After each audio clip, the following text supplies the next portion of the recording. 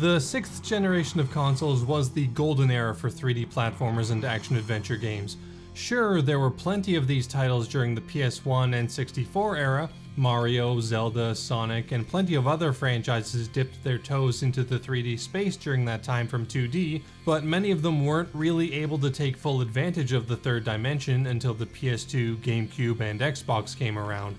Once these consoles were released, not only could developers use the 3D space more effectively, thanks to both more powerful hardware and more experience developing these games, but they could also take more risks and incorporate new and interesting mechanics into these games. One of the games that did this best in my opinion is Prince of Persia: The Sands of Time. This game was released on October 28th, 2003 for all 3 main consoles and PC. I obviously have the GameCube version here inside an old rental Blockbuster case. When it came time for these old rental stores to get rid of old stock, they generally sell them for a reduced price, so of course, when the time came, I bought it. I'm not actually using this version for footage in this video though, since an HD re-release of the game came out on PS3 in 2010. You may not know this, but Prince of Persia: The Sands of Time is actually a reboot of an old Amiga-era PC franchise. This reimagining definitely shares DNA with its predecessors, but due to being in 3D, is able to do so much more with these concepts. So just like Mario and Sonic, this is a 2D franchise taking a risk and trying to translate into 3D. It was made using the Jade engine, which was specifically created for Beyond Good and Evil. Funnily enough, The Sands of Time actually managed to release 2 weeks before the game its engine was designed for did. That isn't really important, but it's an interesting detail. And it was a smash hit. Since its release, The Sands of Time has sold over 14 million copies, and even for that time, with this genre being dominant, was extremely successful. It spawned 2 direct sequels and a prequel before Ubisoft, doing what game companies did in the early 2010s, rebooted the reboot. That's actually one of the main reasons I'm covering this game. I've never played any of the other games in this franchise, and I really want to. I could just go and play them individually, but I'd like to start at the beginning. So, with that, I guess it's about time we start, so hey people, it's ScionVyse, and let's take a look at Prince of Persia: The Sands of Time.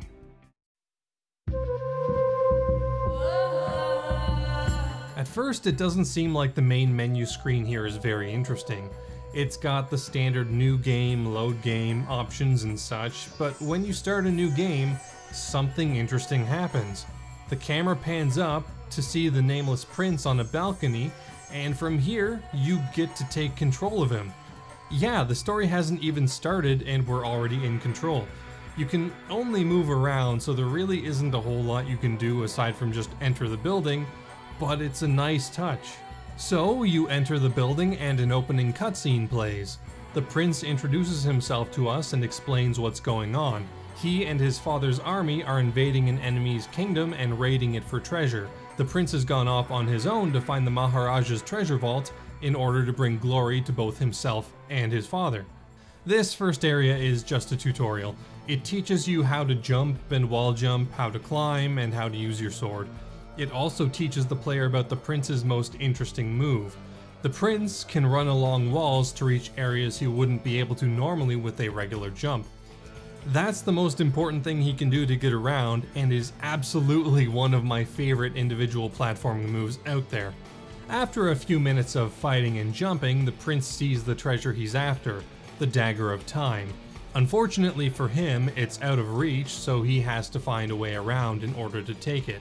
So he weaves his way around some halls while trying to not get hit by spiky poles, and he finally reaches the cavern where the dagger is held. And this is one of the most impactful areas from any game of this generation in my opinion. Seriously, yeah, it's a tutorial area, but this game came out in 2003. Before this point, I'd never seen anything like this, and this small section was super stressful. You know how in Uncharted, Drake will be running around these ancient ruins that are crumbling around him, sometimes directly under his feet, and he just barely makes it out by the skin of his teeth? Well, the prince was doing that 4 years earlier. So the prince makes his way up to the dagger and finally takes it for himself. Then something strange happens. A large stone drops from the ceiling, but just before it crushes him, time rewinds, and after the rewind, the prince is given enough time to avoid the stone and makes his exit. He makes it back to his father, where he presents the dagger. The traitorous vizier who told the invading army where the treasure is wants the dagger for some reason, but the prince's father just lets him keep it as a souvenir. It's shown that the greatest treasure of this kingdom is a giant hourglass full of the Sands of Time. The Sands of Time are gifted to the kingdom of Azad, and curious, the prince inserts the dagger of time into the hourglass, and this unleashes hell. The Sands of Time consume people, turning them into horrific sand monsters that are seemingly immortal, except when they are stabbed with the dagger. Once this horde is defeated, the prince chases after a woman who should be pretty familiar, as she showed up in the opening cutscene and has been sneaking around in the tutorial area. But just before he heads out, he sees a pillar of sand and decides, yeah, that sand that's been turning people into sand beasts is definitely a safe thing to walk into. So he does, and he sees something. What he sees is not a hallucination or a dream, it's a vision of the future. This is super cool. It's not just a glimpse of story events that are going to be happening into the future. This is showing you what you as the player will be doing in the next gameplay section. It's a hint system built directly into the game's story. You can skip these visions if you want to, so it's not like it's forcing you to spoil the game's puzzles or anything. It's just a nice touch that they thought to mix these two things together like this. These sand pillars are also the game's save points, and you'll be seeing a lot of them. From here is where we get introduced to the game's platforming mechanics, and I love everything about these. The stuff that was introduced in the tutorial is just the beginning. Throughout the game you'll be doing all sorts of crazy stuff, but it's all built around a few specific mechanics. Outside of just running and jumping, you'll also be jumping around from pillars, you'll be swinging on horizontal bars, and you'll be climbing around on ledges. Eventually, you'll even be breaking walls by finding stronger and stronger swords. Individually, it's not all that interesting, but these things are all mixed together in a lot of different ways throughout the game, and it gets super cool and pretty difficult. You'll be doing things like running along a wall, then jumping at the right time to grab onto a pillar, or you'll run up a wall to swing onto a bar, and then you'll swing from a bar to a wall, which you'll jump off to get to a higher bar and to a safe area. It's super hard to explain, but it's just so fun to get from place to place here. Obviously, it's not as cinematic as some games in later generations would be, but the experience and feeling you get from exploring these places and completing these platforming challenges is just as strong. You'll be exploring these dilapidated caverns or ancient ruins, making crazy jumps and climbing on ledges that could collapse at any second. It's a thrill, genuinely. There's some puzzles you'll need to solve as well. They're not difficult by any stretch of the imagination, but they're a fun pace breaker, and they keep things interesting as you explore the palace. You do have to keep an eye on your surroundings too, as in a few areas you'll find a weird hall, which will transport you to a strange spring. By drinking the water here, your health bar will increase. There's 10 of them total throughout the game, and they are missable, so you'll have to watch or you could end up with less HP than you could have. You may make mistakes while jumping around, which is where the Dagger of Time comes in. That sequence at the start where time rewound? That was no coincidence. The Dagger of Time gives the prince the ability to rewind up to 10 seconds of time as long as it has the resources. On the left side of the screen, you'll see a few circles. These are what the dagger uses to rewind time. Each rewind takes one charge, however, if time was altered in some way during that 10-second period, the rewind will be limited to that time. You have a limited number of uses, but you can get more throughout the game by finding sand piles and absorbing them. For every 10 you collect, you get a new charge for your rewind ability. It's a really cool mechanic, and while it can seem like a crutch, the levels require a lot of experimentation, and it won't just automatically punish you for making mistakes. It gives you a bit of leeway. Of course, if you run out of sand or lose all your health, you will die. The game over screen is pretty great. The prince will say something about that not actually happening and asking for a do-over on that part. That didn't happen. It's pretty funny when you think about it. Like, The prince will be telling his story, and then he'll say something like, "Then I tripped on a stone and fell off a cliff to my death." Then he'll realize that doesn't make any sense and back it all up, saying like, "No, wait, no, that didn't happen." You're not really punished that hard for dying either, as you're just sent back to the last checkpoint, but you do get a lot of chances and have a lot of options to get around. The level design is pretty good for all this stuff too. It uses all these mechanics really well and manages to not feel super railroady. Obviously, there's probably only one way to reach any specific place, but the game still manages to make you feel kinda smart when you finish a room or complete some challenges. However, it does make the levels look pretty video gamey. For instance, there's a section that takes place in a prison, but this is no ordinary prison. It's a huge hole in the ground that is seemingly impossible to scale unless you are capable of running along walls for long periods of time. It makes for good, fun levels, but the suspension of disbelief struggles a bit. But that doesn't matter. At the end of the day, what matters is if the game is fun, and it really, really is. I played this game through twice for this video, and it was just as fun the second time around. What was actually more fun the second time through was the combat. So we know the only real way to defeat the sand creatures is to absorb the sand with the dagger. This is going to be how you'll be finishing off almost all of your enemies throughout the game. It's an integral part of the game's combat.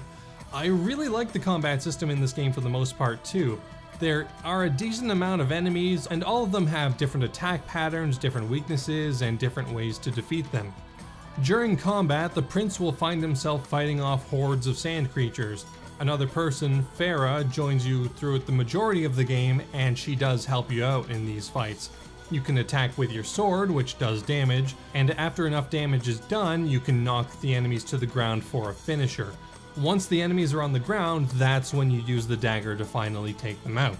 But it's not that simple, thankfully. The prince is clearly an acrobatic guy, so he has a lot of different things he can do to make combat easier on himself.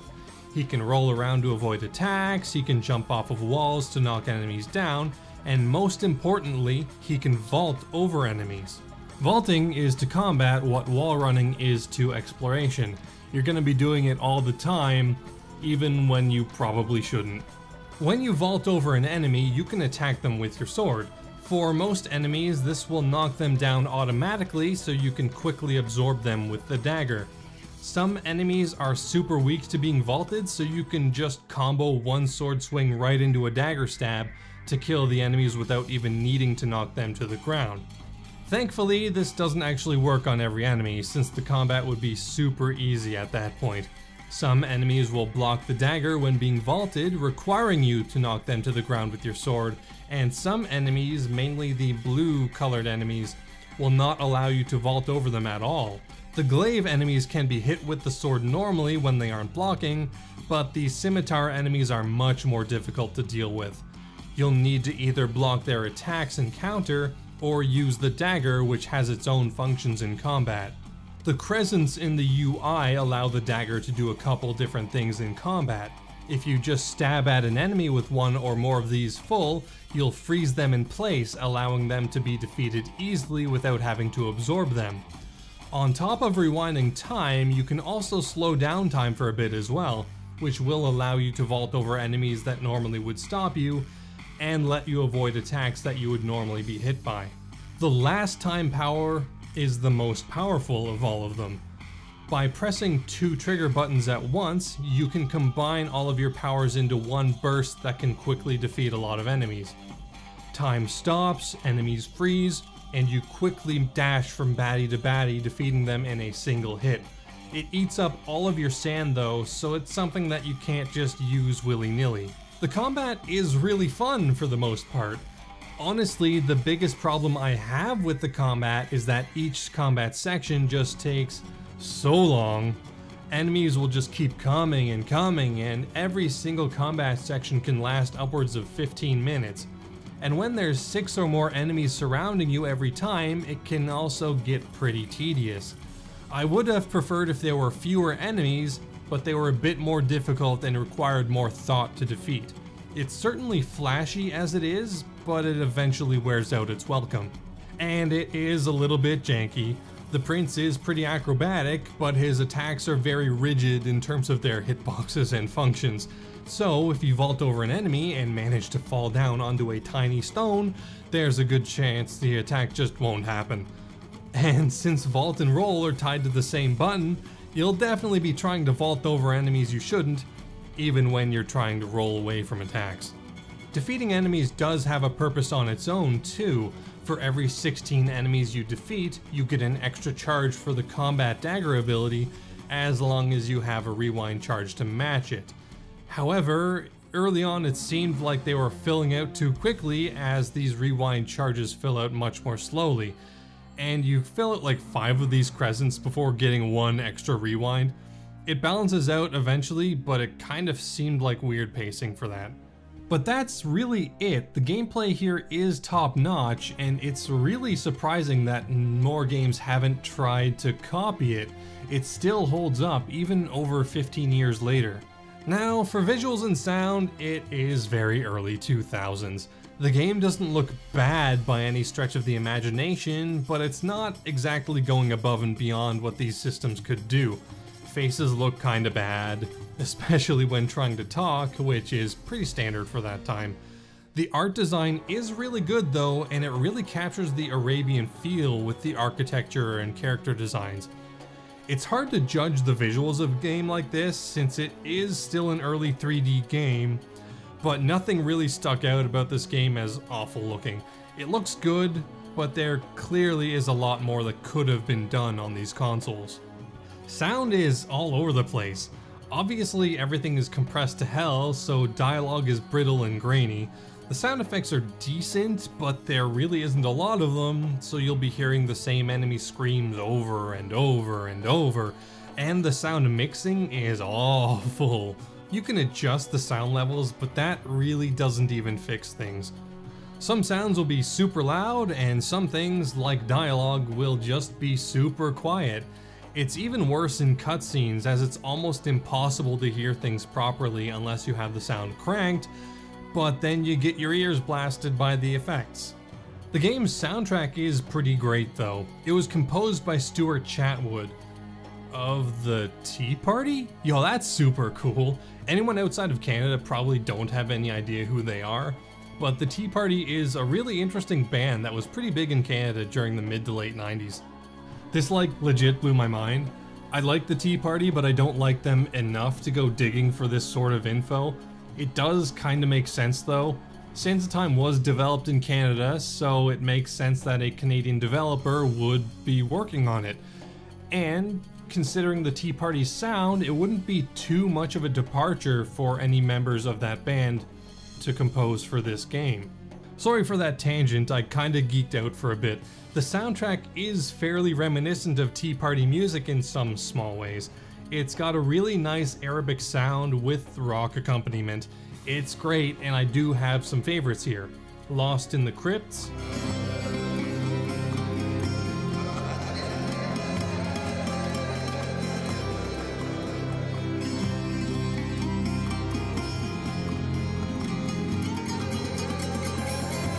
Trouble in the Barracks,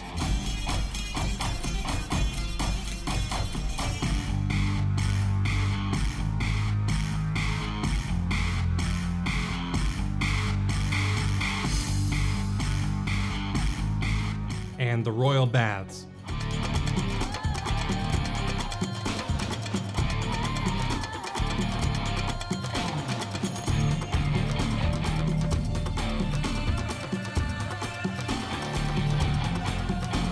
But with that out of the way, I guess it's time to talk about the story. Before the plot, however, I want to talk about the two main protagonists, the Prince and Farah. They're both really endearing characters and help make the game what it is. The Prince is a sarcastic wisecracker who talks to himself when he's alone and tries to make the best of any given situation. He's also the game's narrator, breaking the fourth wall pretty frequently to speak directly to the player. The game would be so much less interesting if you were a more serious, less snarky guy.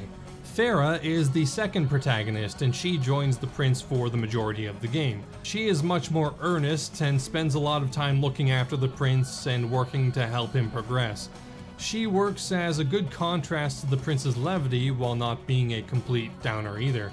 And she isn't completely incapable of being snarky or breaking the fourth wall either. If you want to be useful, try finding a book that'll tell us how to get out of here. This isn't that kind of game. Game?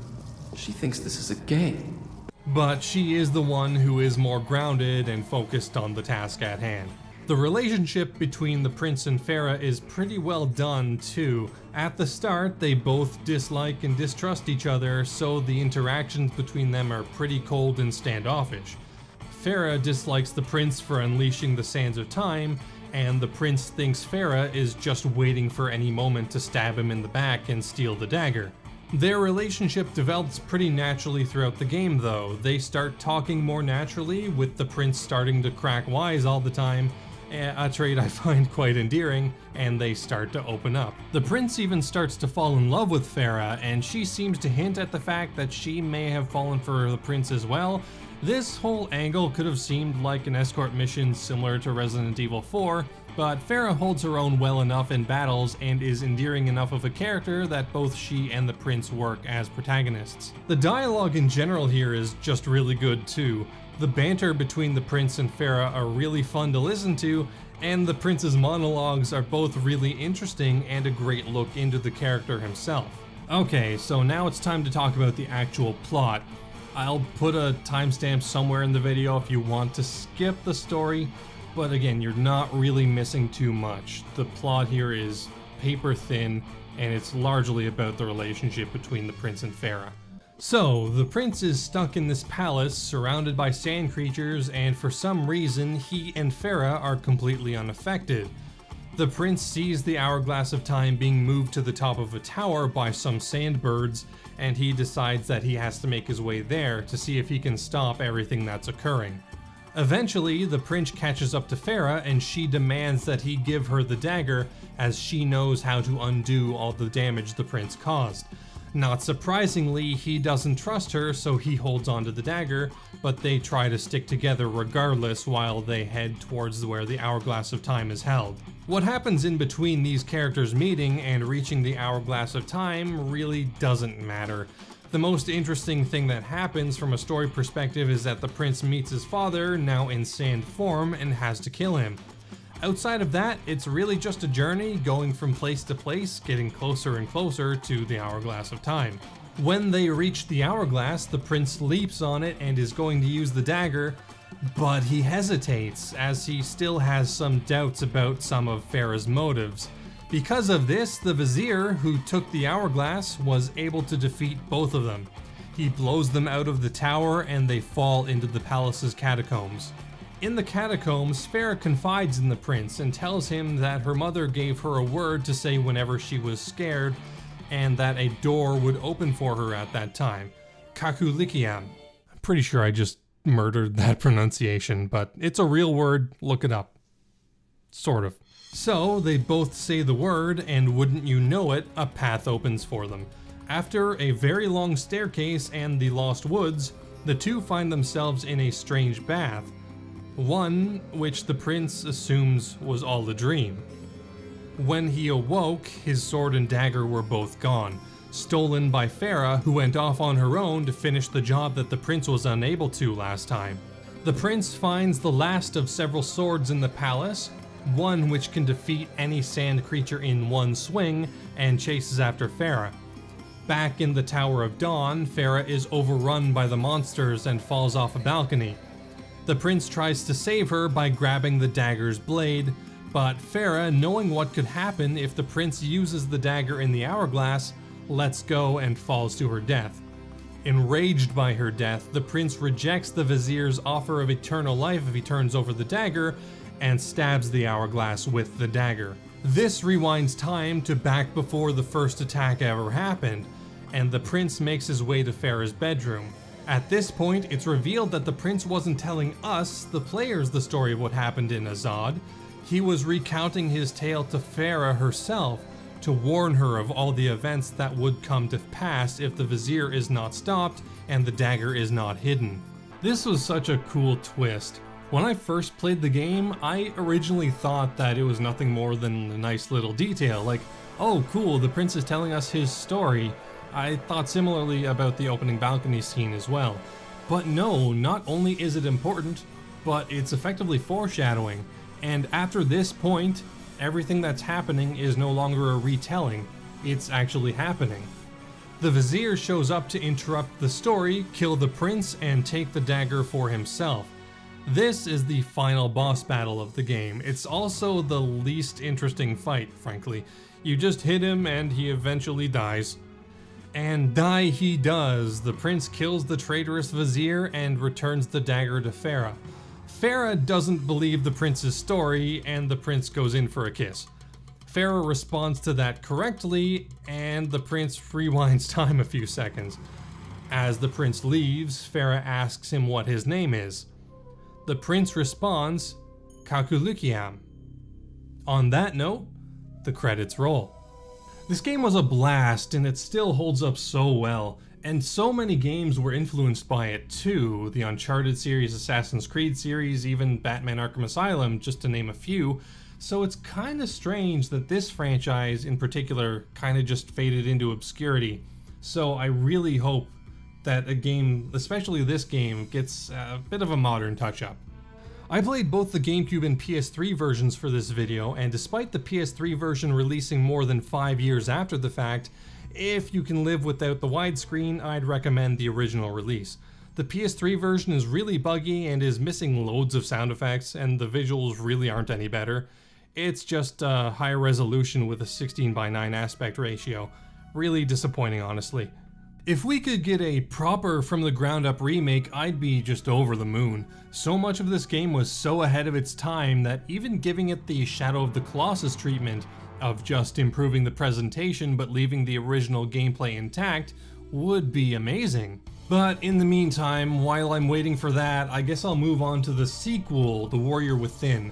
That game was released a mere 13 months after The Sands of Time, and it got a pretty decent reaction from what I could see.